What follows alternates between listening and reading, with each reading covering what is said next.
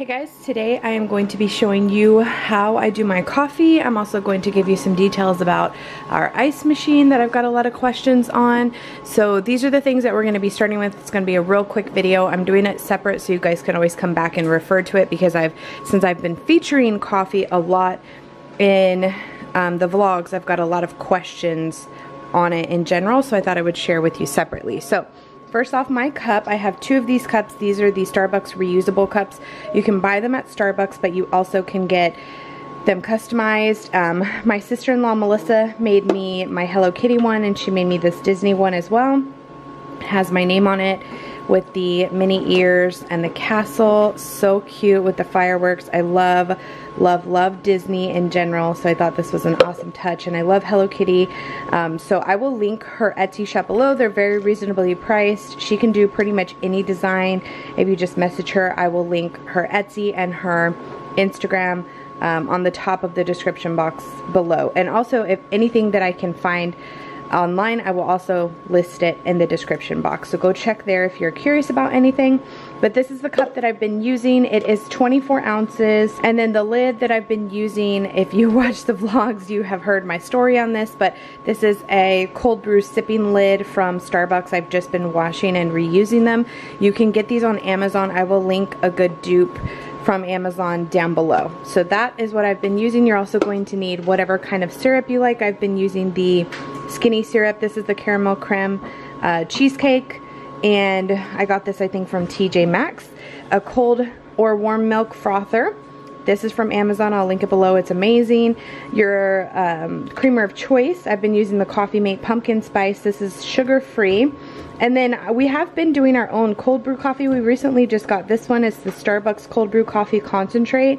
So you actually pour 4 ounces of this into your cup and then add water to it and mix it. So I'm going to go ahead and do that first so that I can you can also mix this in a jug. It gives you the directions here, so you could pre-mix it if you want, but it's pretty much just a 1-to-1 ratio. So I'm going to do 4 ounces of concentrate and 4 ounces of water.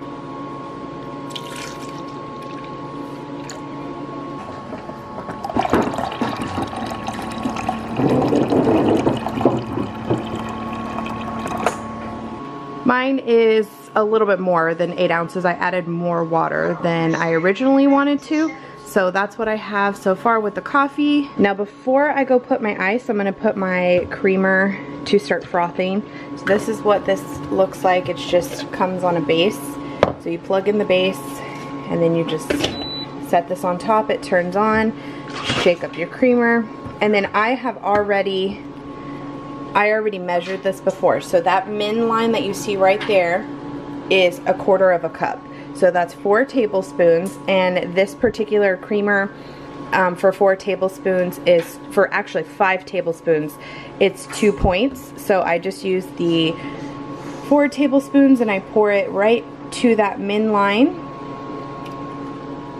Right there, you can see you can pour it up to the max for the cold frother, and to this max right here is for warm milk. So either you're frothing the milk or you're just steaming it. That's what you're doing there.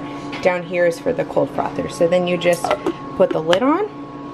There are 4 settings, and it comes with instructions so you can see what setting is what, but one of them is for warm froth milk, lower steam milk, and then regular warming. I think one's steamed, one's hot frothing, one's warming, and then one's cold frothing. I only ever use the cold frothing one, and that's the blue 4th setting. And then you can see it just starts to mix everything up in there, and it'll beep when it's done. So in the meantime, while that's going, I'm going to go ahead, and I got this to show you guys, but it ended up being 1/4 cup. So I'm going to add 1 teaspoon. That's all I need of this caramel creme cheesecake. You can also do vanilla almond. That one's good as well. You could do a pumpkin spice one, however you like it. Whatever kind of sweetener you like in your coffee. I do need some sort of sweetener. So I'm going to put 1 teaspoon of that in.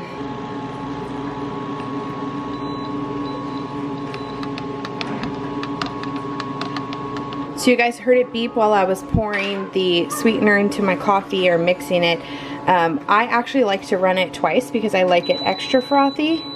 So I just run it again and it just continues to go. You can definitely pour it out after the first time though, because it does make it frothy. I just like it extra creamy. So we go again. So now I'm gonna bring my coffee. This is our ice machine. This machine was gifted to us from the company New Air. They're also the same company that sent us the fridge outside. I've got a few things from them and I really enjoy the company. They have great customer service and I've had zero issues working with them. So I will link this ice maker down below. It is the Nugget ice maker and it makes 40 pounds a day. So I'll link it down below for you guys. As you can see, it takes up a good part of the counter, but it's worth it to us. We do have a fridge that has a built-in ice machine, but the ice machine doesn't work. It broke a long time ago and we never got it fixed. So this was like perfect for us. I've always wanted an ice machine and I just never bit the bullet to get one. And when the company reached out, I was like, heck yes. So you can see, bless you, you can see that the ice on this, and there's my frothing creamer over there. But the ice on this is what I call Sonic ice. It's the best ice ever. The hospital also had ice like this. So it comes with a little scoop. It comes with a tray that you can easily pull out with two hands. It's kind of heavy right now, but you can pull it out. The water goes underneath this tray, so you actually lift this up to add more water. It'll tell you when the ice is full and when you need to add water. Right here, the lights will turn red and the machine will power down. So yeah, it is awesome. We use this for mixed drinks when we had Autumn's party. It just was such a great addition to any and everyday use. Like I said, we had mixed drinks. I use blended drinks. I got kid drinks for the kids. Anything you can use ice for, it's been great. And one thing for me in particular is my coffee. I like and prefer cold coffee. And of course you can use it like this, and we had been buying bags of ice and just keep it in the fridge, but the ice blocks up. It's big and chunky and it gets like a smell to it after a little while when you've had it in the freezer for too long. And so this is just a perfect alternative. We turned this on this morning and it's already full. So it definitely is such a great investment if you've been looking for an ice machine. I know I got a lot of comments from you guys saying that you had been looking for an ice machine and you were wondering where this one was from, especially if you like the Nugget ice.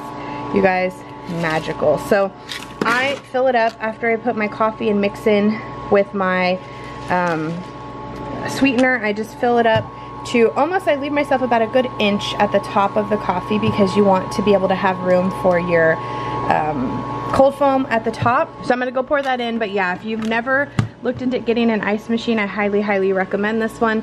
I will definitely link it below for you guys. So now we're gonna go back over here, and my frother has gone twice. This is the consistency that you get from it. So all you do is just pour that baby in. And the 1/4 cup with the 1 inch on top gives you just enough room to put it at the top there. And this cleans up so nicely. It's like whatever this material is just rinses out very well, no problems. And then one thing I forgot to show you, if you like spice, I've been putting pumpkin pie spice, just drizzling it a little bit on top of the coffee for that added kick. You could use cinnamon. Cinnamon's really good as well, but it is so good. And then you just stick on your cold brew lid, which fits perfectly on the reusable cup, and there is the coffee. So taste test.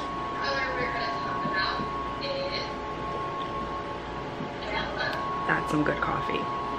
The Starbucks is actually super smooth. It's so good. The reason you need the sipping lid is because you want to get a little bit of the cold foam, but you want the coffee to be able to go through it.